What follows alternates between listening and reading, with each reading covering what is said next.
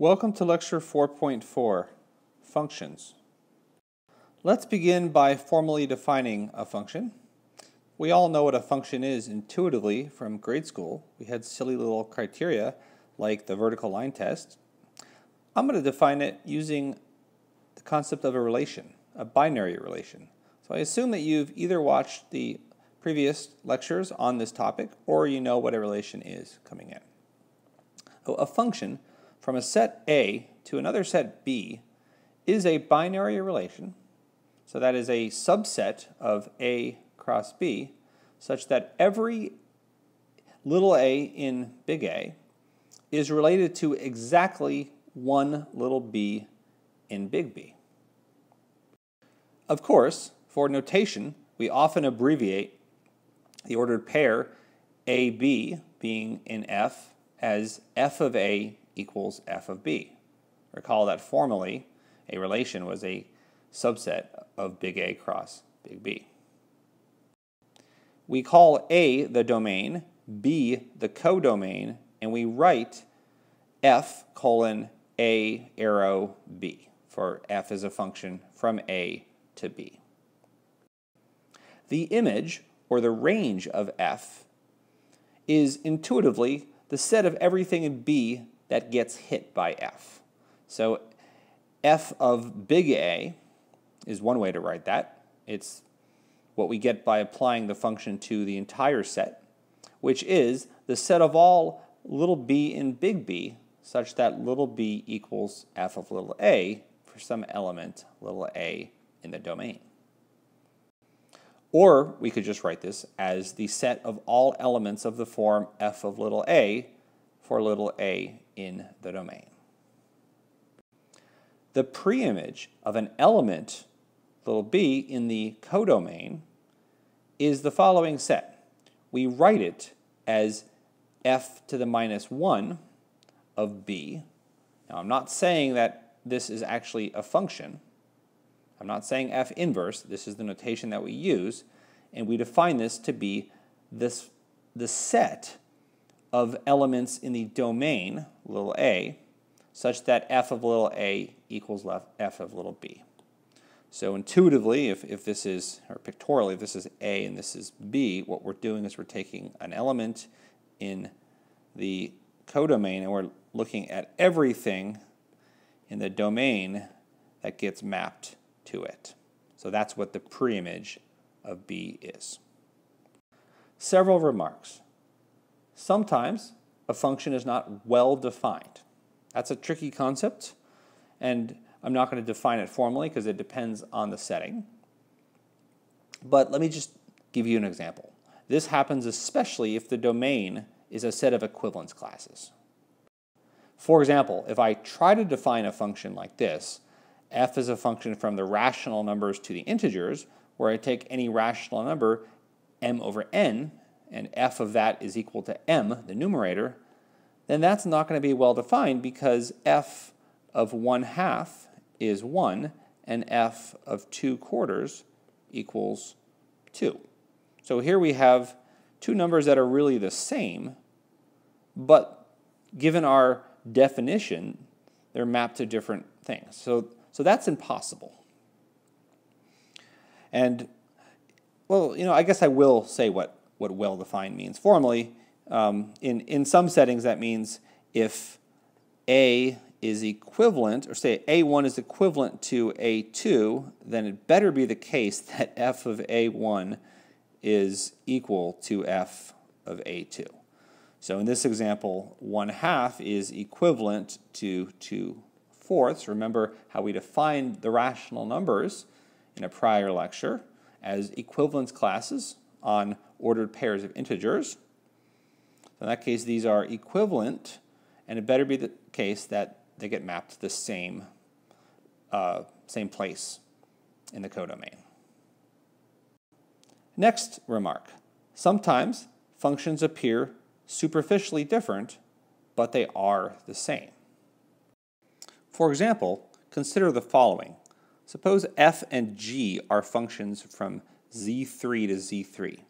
I don't remember if I've used this notation before, but here I mean z3 is 0, 1, and 2, and everything is done mod 3.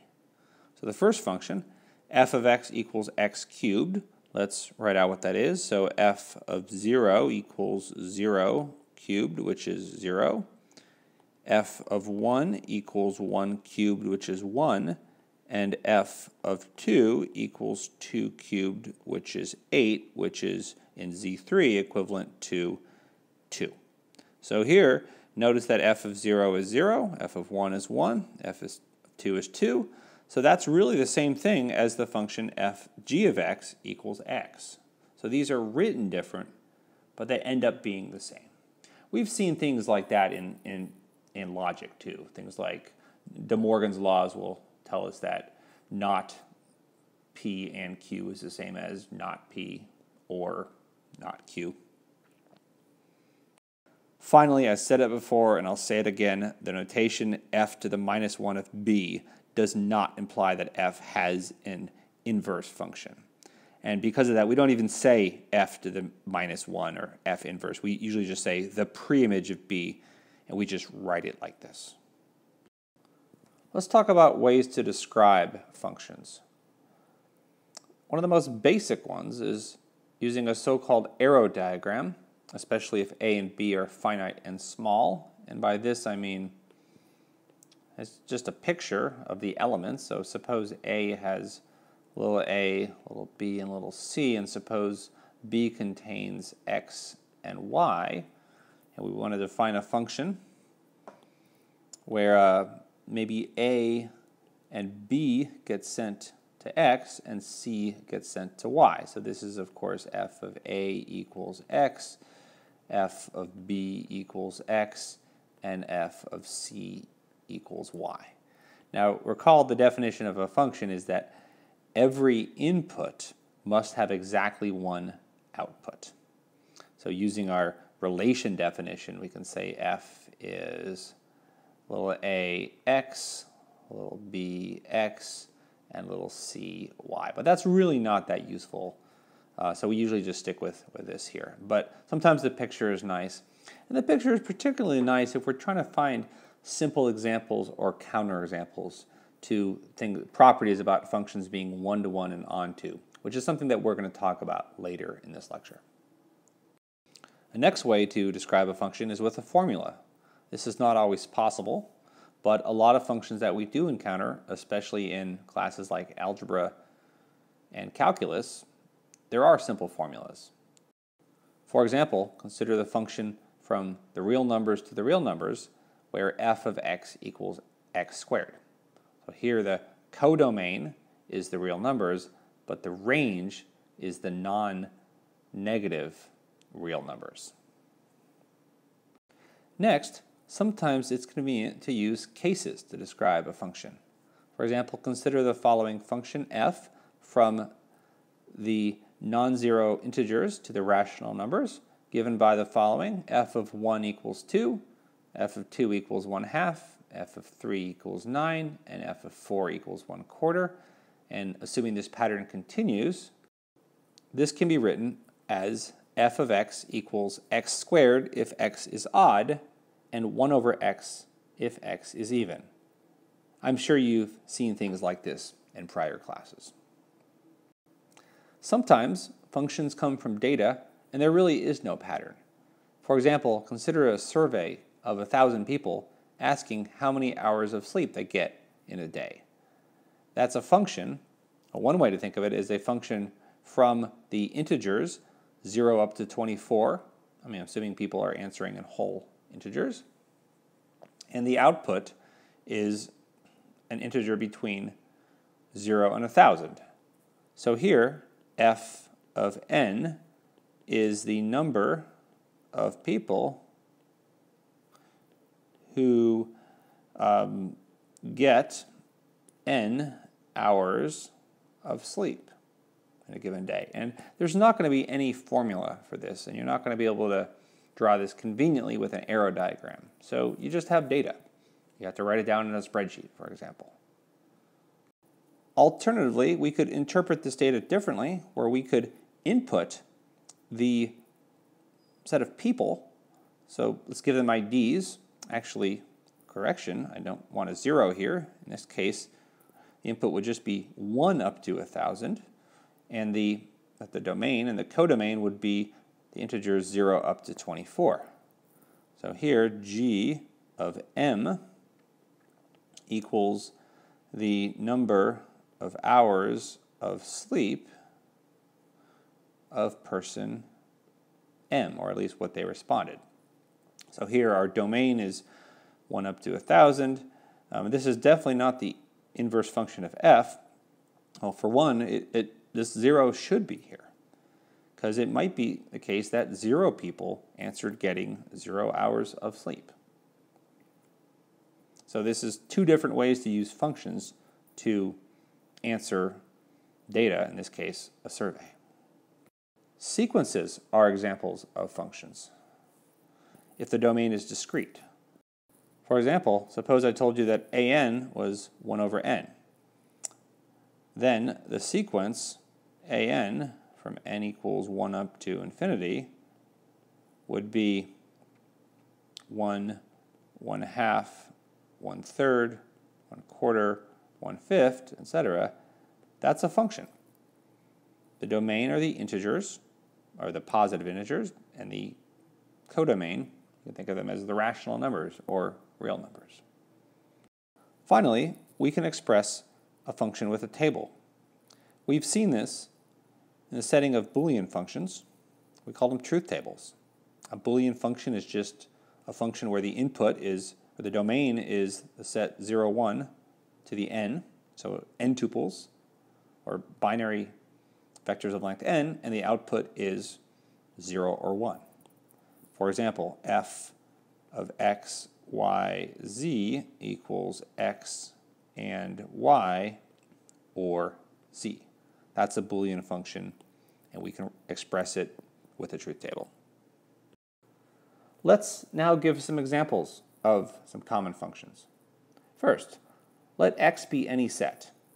There is an identity function on x, which is usually written with like a lowercase I or an uppercase I, something like that. And it's a function with domain and codomain x, and it's defined in the obvious way. I of x equals x for all x. Next, let's fix a finite set, S. Consider the following, I'll call it a size function on the power set. So f has domain, the set of all subsets of S, and the codomain, or the natural numbers, and f of a set A is just the size of the set. Here's another example. Let Z2 be the binary field, so the integers mod 2, 0 and 1. The logical OR function, which you know and love, can be written in polynomial form as follows. So the domain is Z2 squared, so ordered pairs of binary values, and the codomain is Z2, and f of xy equals x times y plus x plus y mod 2. To see why this is the OR function, notice that f of 0, 0 is 0 times 0 plus 0 equals 0. F of 1, 0 equals 0 times 1, 0 plus 1 plus 0 equals 1. F of 0, 1 equals 0 times 1 is 0, plus 0 plus 1 equals 1. And f of 1, 1 equals x times y is 1, plus 1 plus 1 equals 1. So it really is the logical OR function written as a polynomial. Next, as I said, sequences are functions. For example, the sequence 1, 4, 9, 16, etc. is just a function defined as f of n equals n squared, from the positive integers to the positive integers. For our next example, let S be a set, and each subset A of S has a so-called characteristic function or an indicator function, and that's defined as follows. We usually write it with the Greek letter chi, so chi sub A is a function that inputs an element in the set and outputs 0 or 1. Think of it like false or true. And the output is 1 if the input is in our subset and 0 otherwise. Now, first of all, I specifically did not use a capital X for the subset or the big set because that would just have too many X-looking things to conflict with the chi, both here and over here for the inputs.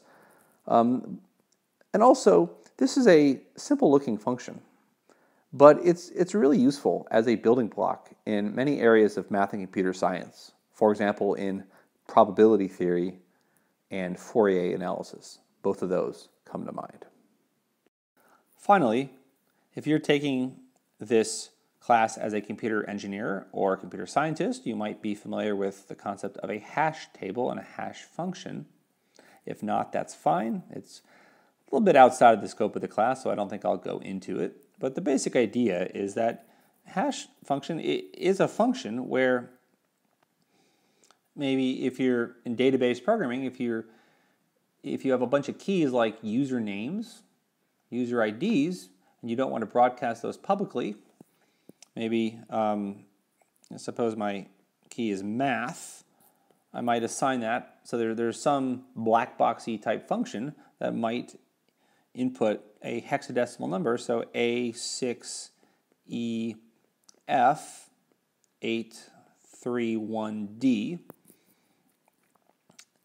And the idea is that every single input distinct inputs should give distinct outputs. So there are notions of collisions, and those things are dealt with depending on the actual hash function. So if this is something you're interested in, I'm not going to talk about it in this class. I encourage you to look it up. Let's now explore a few basic properties of functions. So let's take a function from sets x to y, and suppose A is a subset of x. Then we can define the image of A under F. So we can say that F of A is just the set of all possible F of little a's for elements in big A. Let's prove a lemma. If F is a function, as above, then for any subsets A and B of X, I claim first of all that F of A union B is a subset of F of A union F of B, and F of A intersect B is a subset of F of A intersect F of B. Now just from looking at this, it's not clear which direction these containments should be, just symbolically, until we draw a picture. But even then, our picture doesn't tell us everything. And in fact, I'll tell you one more piece of information, that equality is going to actually hold for one of these. I won't tell you which one just yet. See if you can figure it out in the process. Okay, so let's sketch this. So let's suppose this is x and this is y. Let's draw a picture. So A, let's say, is this set, and B is this one. And then maybe F of A looks like this, F of A. Maybe F of B looks like this.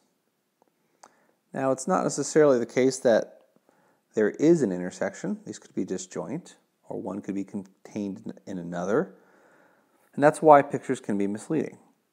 So the first one says that F of A union B, so that's saying that the image of this snowman region, which is this wobbly snowman region over here, is contained in F of A union F of B. So what does that mean? That means any point in this region over here, or maybe here, here, or there, is contained in either F of A, this circle-ish region, or F of B. And that seems like it should be true.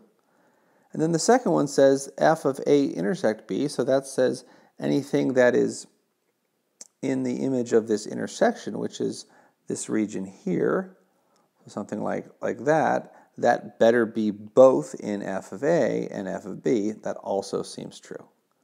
So think about which one of these equalities is going to hold. Think about for which one of these equality actually holds, because I claim one of them it will. Okay, so the proof for the first one, we don't have much choice here. We have to take something in the left-hand side and prove it's in the right-hand side. So let's take y in f of A union B. This means if y is in the image of A union B, that means that there exists an x in A union B such that f of x equals y. That's what it means to be in the image of A union B. So now there's two cases, either x is in A or x is in B. So case 1 is that x is in A, and that means that, well, f of x, which is equal to y, is in f of A. And then case 2 is that x is in B. Then f of x, which is y, is in f of B. So what we have is that x is either in f of A or f of B, which means it is in the union of f of A and f of B. So thus, y equals f of x is in f of A, or y equals f of x is in f of B, which means that y is in f of A union f of B. And that's what we wanted to show for the first one. Now let's do the second one. So let's take an element in the left-hand side and prove it's in the right-hand side. So once again, let's take y, which is in f of A intersect B. Then there exists an x in A intersect B such that f of x equals y. Now we don't have two cases, we know that x is in A and x is in B. So let's write that down. Then x is in A, which means that f of x, which is y, is in f of A. And we also know that x is in B, which means that f of x, which is y, is in f of B. So therefore, x is in f of A intersect f of B. F of x, which is equal to y. And that's what we wanted to show. Okay, now that we've proved in both of these, let's see which one of these equality actually holds for. So let's go through one by one and see if we can talk our way through it. I won't actually write it out. I'll let you do that as an exercise. So let's look at the first one, and let's try to take an element in the right-hand side and see if we can argue why it's in the left-hand side. So let's take an element in f of A union f of B. So that means that there's really two cases. It's either in f of A or it's in f of B, or both. So if it's in f of A, so let's call this y. So let's say that y is in f of A, and then that means there exists an x in A such that f of x equals y. So then x is definitely in A union B, obviously, right? If it's in A, it's in A union B. So f of x is in f of A union B, and that's what we wanted to show. Of course, by symmetry, x could be in B, but you get the same argument. So this seems like it's true. I mean, I'll let you write that up formally for practice, but this, I claim, equality holds. And now I claim that equality does not hold for this one. So let's try to find a counterexample. So let's try to take a point in the intersection. Or let's suppose that there is a point. So we had it right here. Let's call this, I don't know what I want to call it, Z in the intersection of f of A and f of B. Let's try to construct a case where that point is not going to be in the intersection, in f of the intersection of A intersect B. So how are we going to do that? Well, one way is if the intersection is empty. So let's suppose A just consists of a single point, little a, and B consists of a single point, little b. Actually, let me make this simple. Let me call this alpha, and let me call this beta, because I don't want to confuse, I don't want to say little b and big B all the time. So let's say that A is the set consisting of alpha, and B is the set consisting of beta. And let's say that f of alpha equals f of beta equals z, and then z is clearly in f of A intersect f of B, but f of A intersect B is f of the empty set, and that's just the empty set. So here is a specific example where equality in general need not hold. It may hold for certain cases, but not always. I want to say a little bit more on sequences. I wasn't really sure where to put it in this lecture, so I'll put it here. The sequences are just functions from a discrete set, as I said, usually the natural numbers or the positive natural numbers, depending on whether you include 0 in your definition of the natural numbers.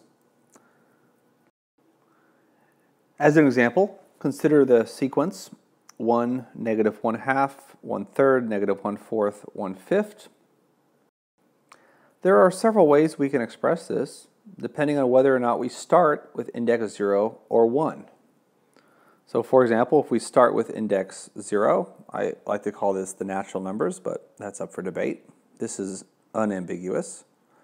Then the formula for the nth term is f of n equals negative 1 to the n divided by n plus 1. So once again, if n equals 0, then we have negative 1 to the 0, which is 1, divided by 0 plus 1, which is 1. If n equals 1, then we have negative 1 to the 1, negative 1 divided by 1 plus 1, which is 2. If n equals 2, we have positive 1 over 3, and so forth. Of course, we could start this with index 1, and if we do that, now we get a different formula. G of n, I'll call it G, so G of n equals negative 1 to the n plus 1. So this just switches the sign, and now we have to divide by n. So if we call this the first term, then that is negative 1 to the, well, so if n equals 1, this is negative 1 to the second, which is 1, negative 1 squared divided by 1. The next term, n equals 2, is negative 1 to the third, which is negative 1 divided by n, which is 2. And the next one is negative 1 to the fourth, which is positive 1 divided by 3, and so forth. So for ease of notation, I think I mentioned this earlier, with sequences, it's just easier to, instead of writing f of n everywhere, to just, for short, call that a sub n. We'll talk more about sequences in a later lecture. At this point, I want to give you some definitions which you've likely come across in a previous class. But just to be safe, let's go through them. Let's let f be a function from x to y. Then f is injective, or 1-to-1. This is more the formal term. I prefer 1-to-1, so that's why I'm highlighting it in red, because I will usually use 1-to-1. If f of x equals f of y implies x equals y. So what that means, so let's think about what that means. That says if f of x equals f of y, so let's suppose that you have x and y, and they get mapped to the same element, so f of x equals f of y. Well, the only way that can happen is if x and y were actually the same to begin with. In other words, there's no way that two distinct elements can ever get mapped to the same element. So in other words, if these are different, then that picture can't happen. So a function is injective, or one-to-one, if distinct inputs must give distinct outputs. So here's what it looks like. Maybe there are elements that are not in the range, but the arrow diagram is going to look like this. A function f is surjective, or onto, if basically everything gets hit, if the range is the entire codomain. So one way to say that is if f of the domain is the codomain. A completely different way to say that is if for all y in the codomain, there exists an x in the domain such that f of x equals y. So I think this first way is just a little bit simpler, but maybe this other way is a little more, slightly more formal, but both are fine. Finally, f is bijective if it is both one-to-one and onto. So to summarize pictures of these, I guess I already did the first one. So a function is one-to-one if its arrow diagram looks like this, and of course these are for finite sets. But I think you should at least get a lot of intuition from the finite sets. So this is one-to-one. Function is onto if everything in the codomain gets hit. So it does not necessarily have to be one-to-one. It might be something like this. And then it's bijective if there's a perfect pairing between elements in the domain and the codomain. So let me use a different color. So maybe it looks like this. Maybe it looks something like that. So if every guy in the domain can shake a hand with someone in the codomain. Of course, if we have a bijective function, then we can define its inverse function. And so here I'm using the same notation that I did earlier. I'm overloading the operator, as computer scientists will say it, but I think it should be clear from the context. F inverse is a function from y to x, and we define it exactly how you think. If using the notation of ordered pairs, the relation notation, I will say F inverse is the set of ordered pairs B and A such that A and B is in the original relation. A different way to say that is F, probably an easier way to say it, is F inverse of y equals x if and only if f of x equals y. I think I prefer that way. And again, the picture of this, I think you probably already have this, but let's suppose that the arrow diagram looks like this. So if this is x and this is y and this is f, then of course the inverse is going to just be the same thing but switch the arrows. So now this is y, this is x, and the arrows just go in reverse. Another definition that you are probably familiar with, but let's give for practice, is given functions f from x to y and g from y to z, we can define the composition of them, which is a function g of f. It's unfortunate that we write left to right, but function composition is right to left. This is a function from x to z, and it's defined as follows. So g of f, several ways we can do this. Just for practice, I'll use our relation notation. So remember, a function is a relation, which is an ordered pair. So it's a set of ordered pairs of the form x and z, such that there exists a y in this intermediate set, such that f of x equals y and f g of y equals z. I'll say it like that even though I wrote it differently. So another way to write this is f, so you can write f of g of x is normally how you would write this. But using this notation, I'm going to write g of f. So this is a function that inputs a point x, and the output, actually, I don't need to write, I could just leave it like this. So that's the definition of g of f. So I still prefer this definition. I wanted to give this one to you just for practice. Finally, the last definition I want to give you, we'll do this a lot in the next lecture about set cardinality, is what it means for two sets to have the same size.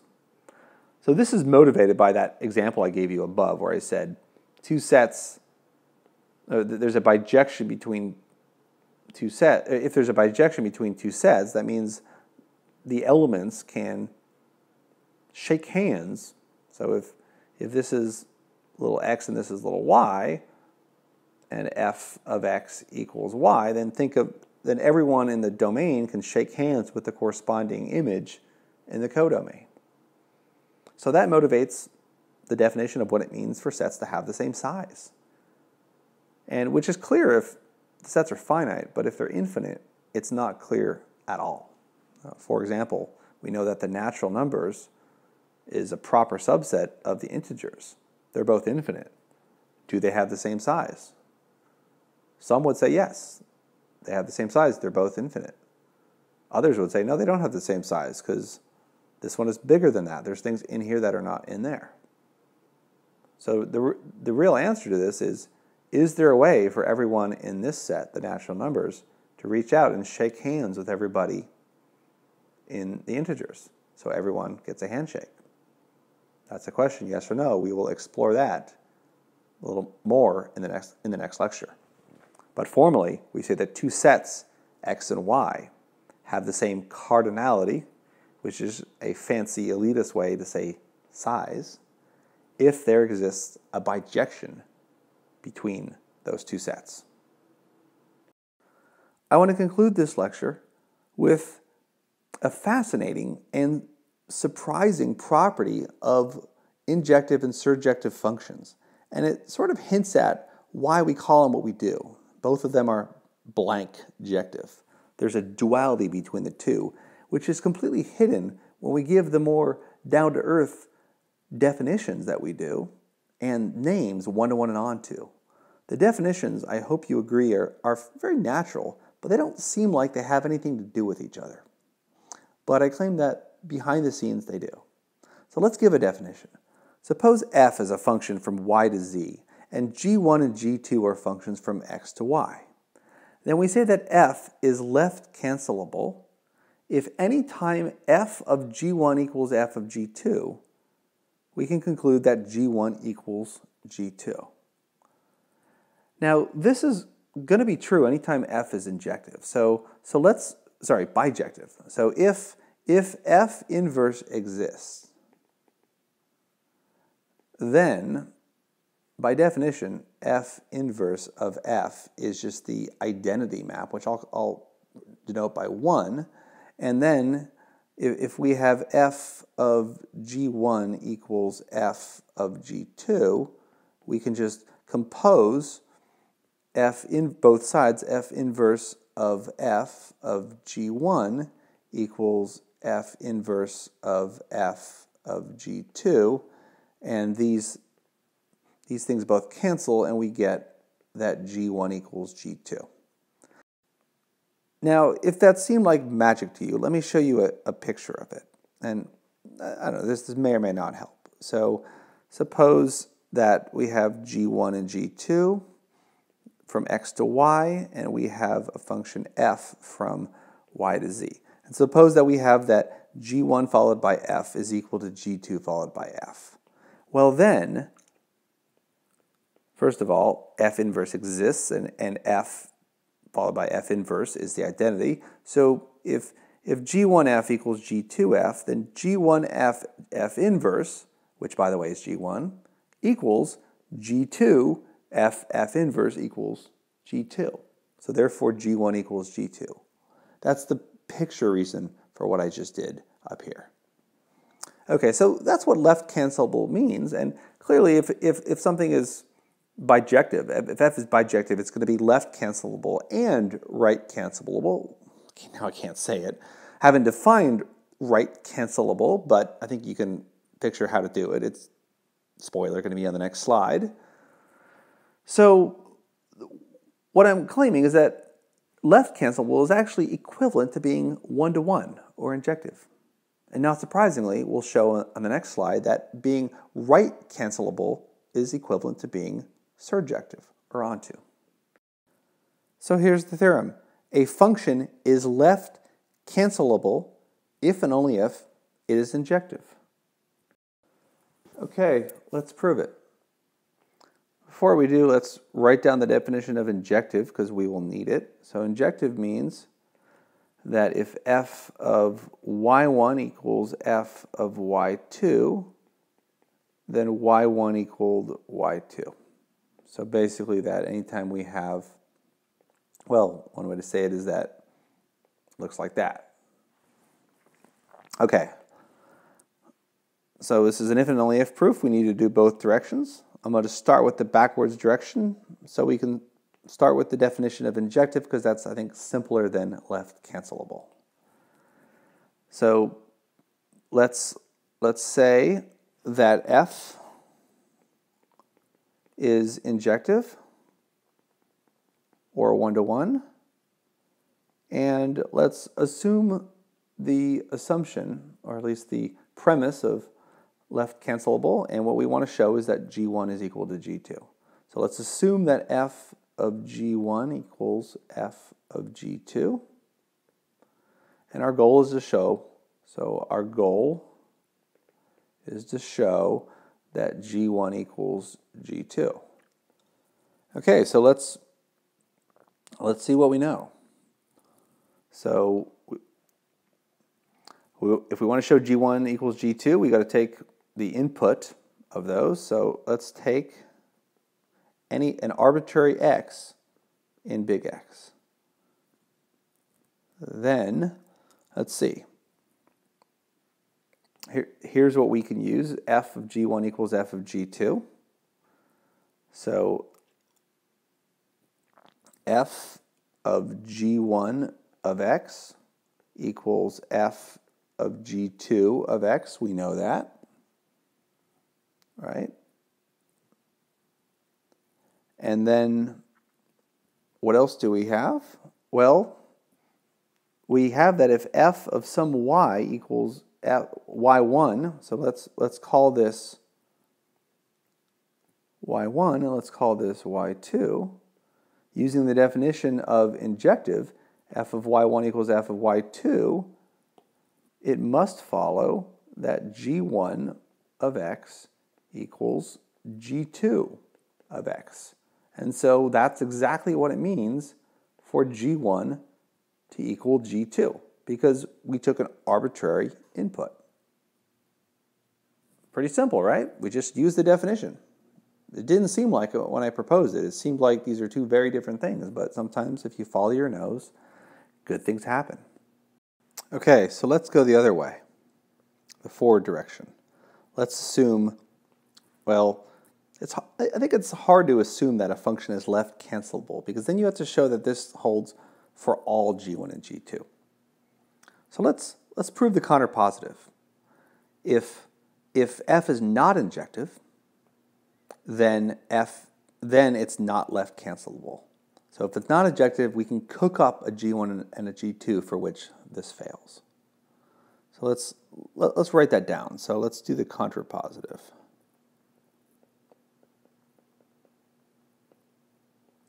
Okay, so I'm going to draw a picture as to what this looks like. So if a function is not injective, then what we have is we have z, and we have y here. We have 2 points that get mapped to the same thing. So we have, let me call this one, let me use black to distinguish it, y1, and let me call this one y2. And these are different.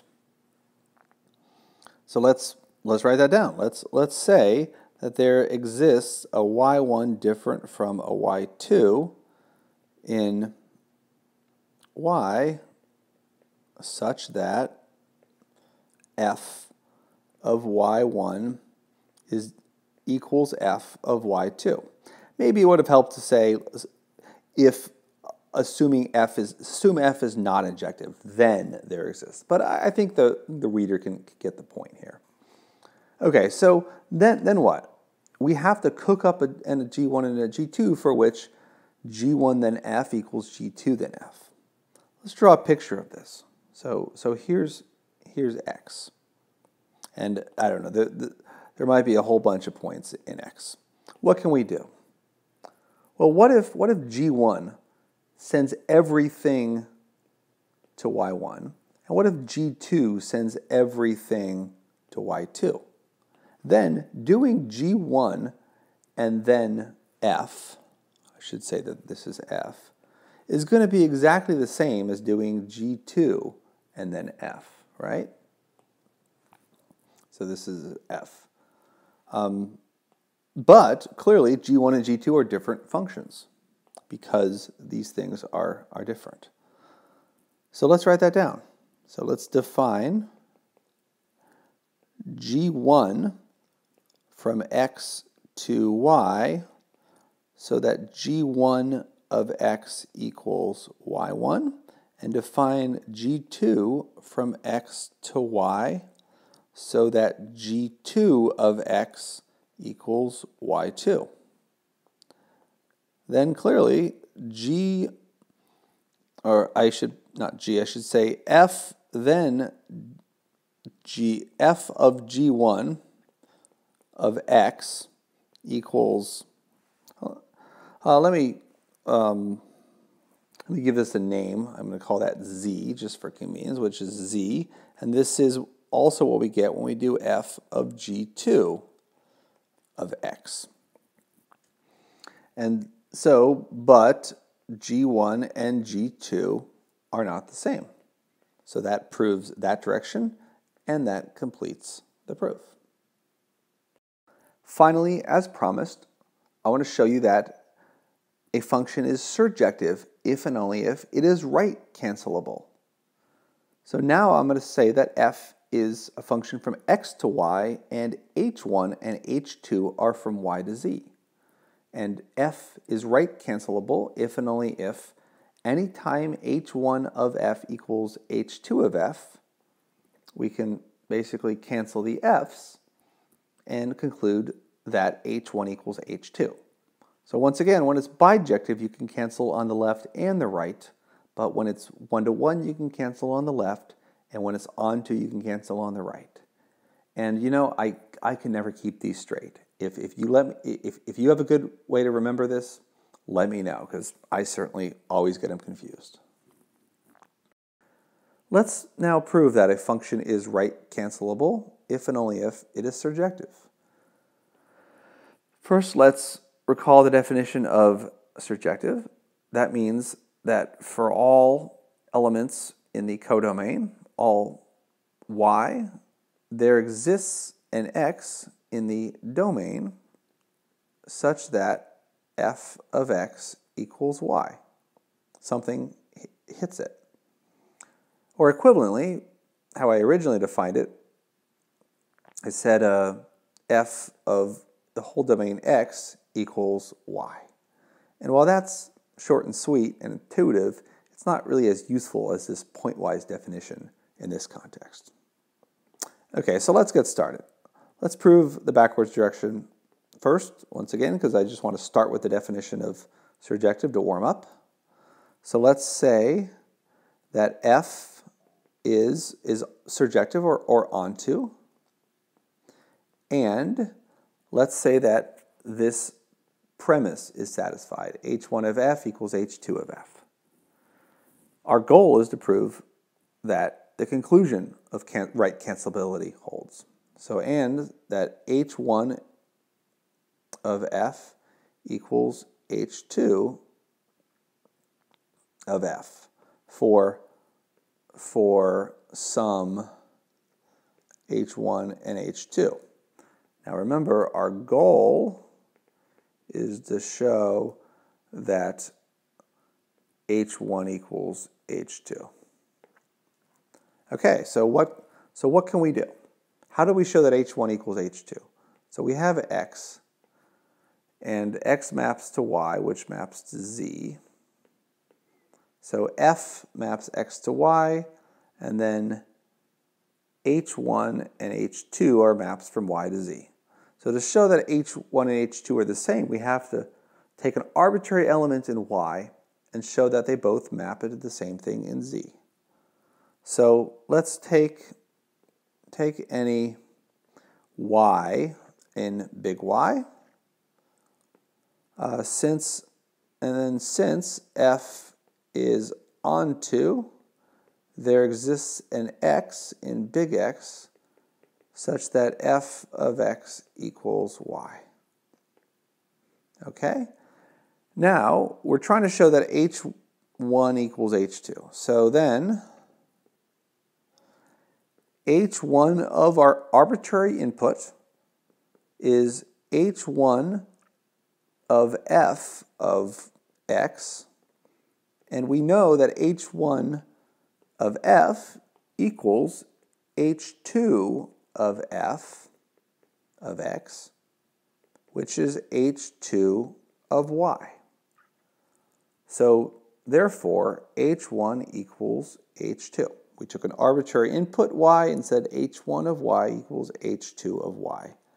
And therefore, and so then we can say, therefore, F is right-cancelable.